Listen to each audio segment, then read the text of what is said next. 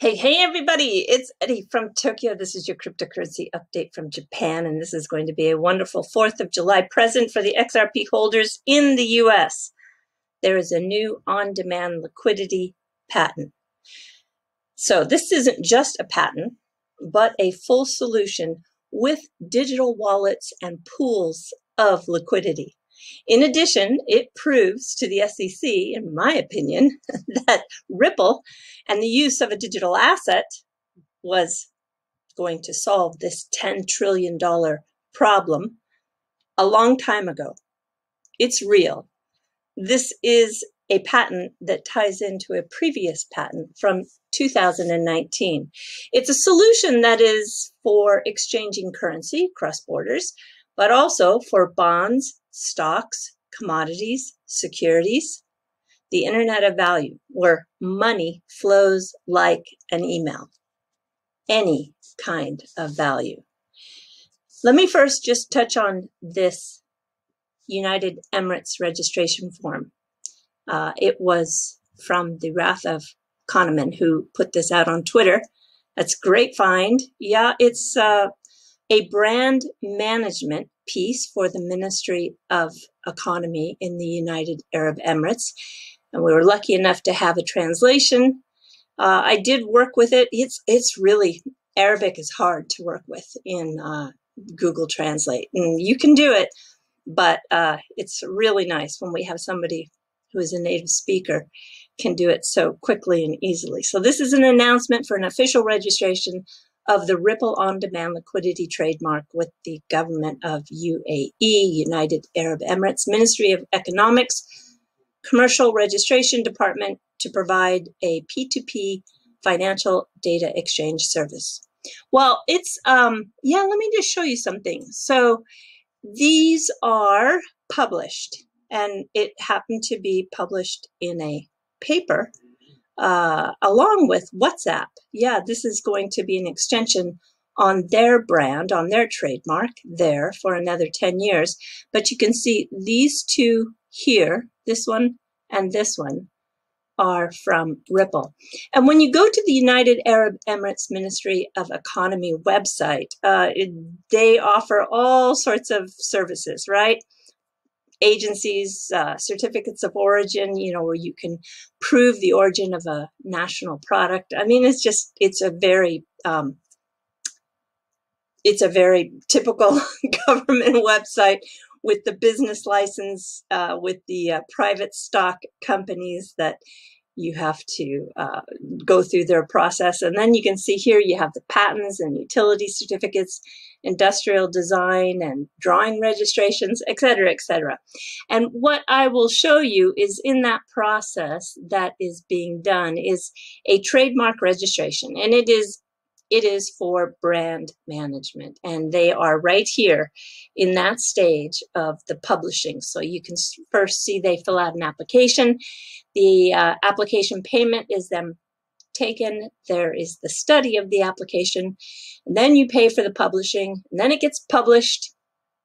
And then you pay for the registration. And then, boom, finally, it's registered. If nobody claims that they have claim to it. That happened with PayID, do you remember? And so Ripple had to then go for PayString. So this is the process now where they are allowing people to make a claim. I forget, I actually translated in there what the time frame was. I'm sorry, I can't remember. And the reason why I can't remember, and I'm not going to pay any more time to that one, is because there is a new Ripple patent application. It was applied for on June 24th, and that's really what I want to talk about.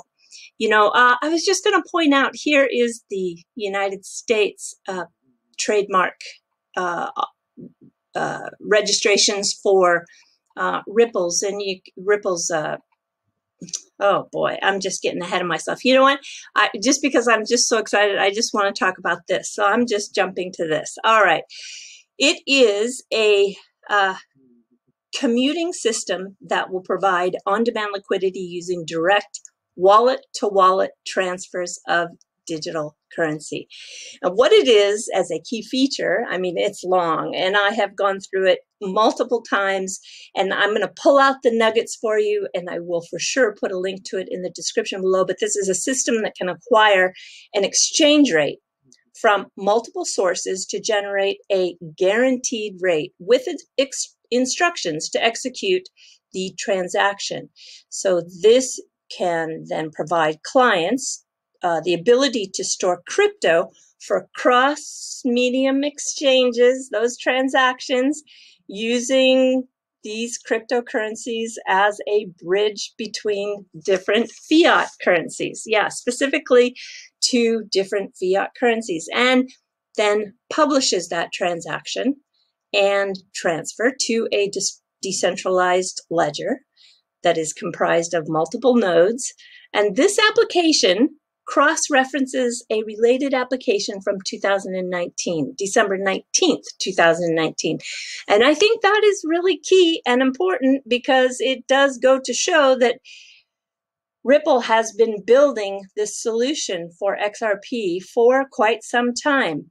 And with the advent of digital currencies and a decentralized ledger, the money parked out there by banks around the world can be largely eliminated. Yeah, that's the Nostro accounts. And by using the digital currency, instead, this allows banks to take that money, free it up, they can loan it, they can invest it, it reduces their cost.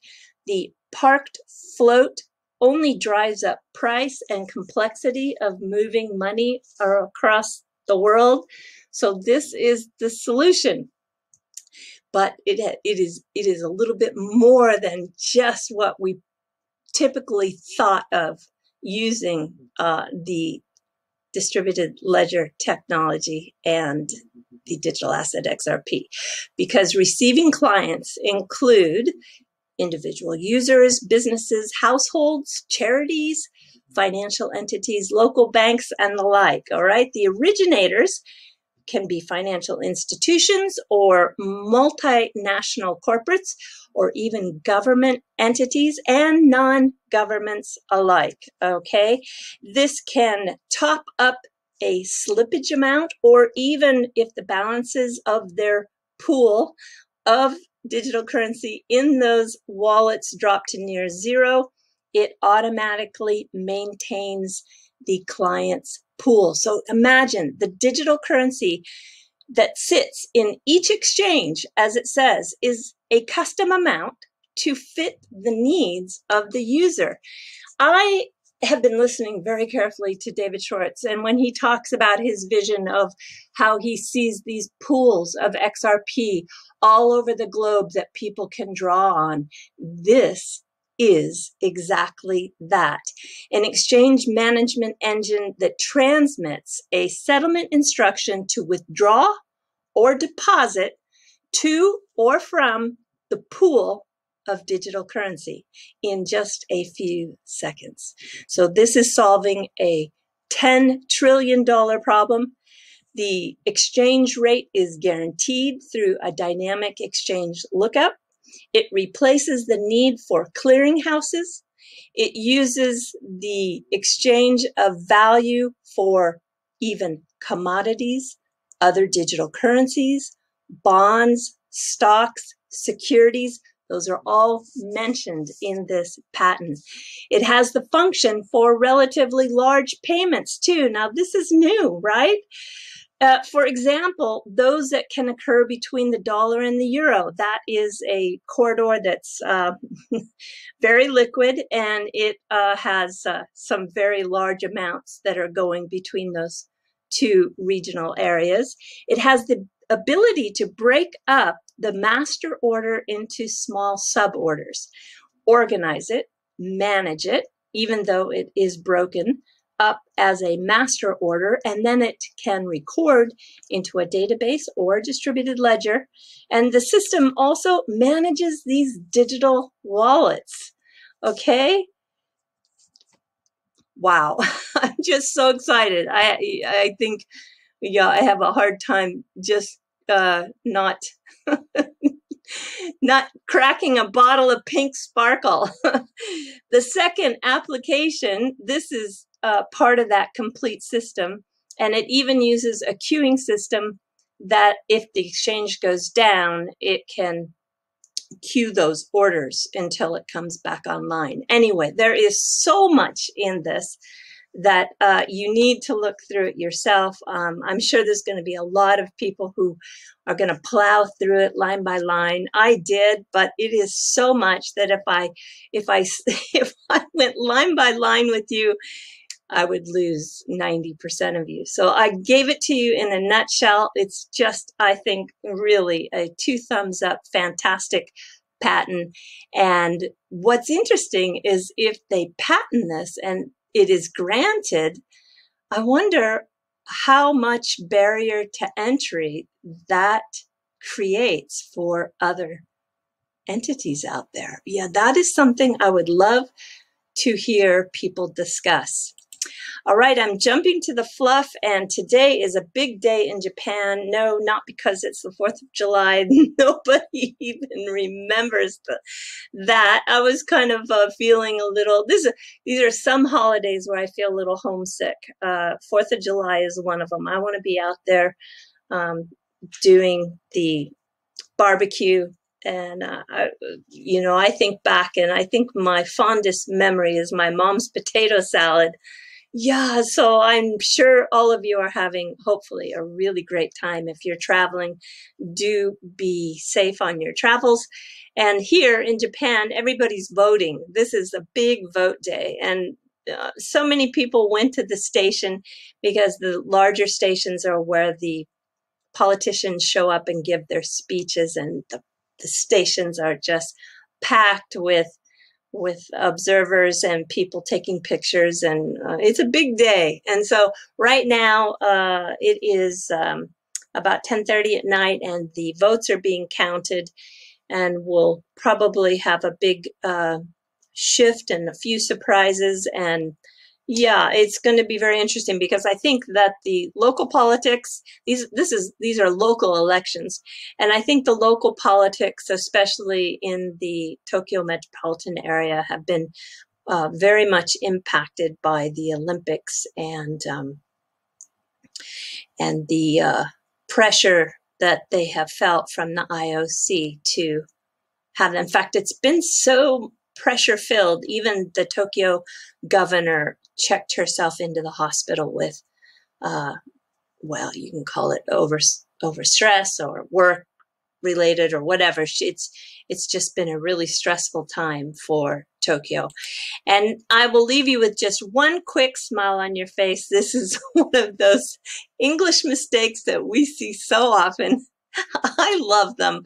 I just love them because I know that as this country gets better and better with its English skill, these are going to be rare and not as often seen. But this is a self-sucking corner. It's supposed to say a self-sacking corner, meaning this is where you can take your goods and then you know, like a shop like Daiso or any of the kind of dollar store type stores. There's Can Do. There's a few. Anyway, usually you get your basket right, and then you go over to the table and you put all your items in your bag yourself. So you can go to the self-sucking corner. Ah, it's good, everybody. All right. Do take care. Sayonara for now. Bye-bye.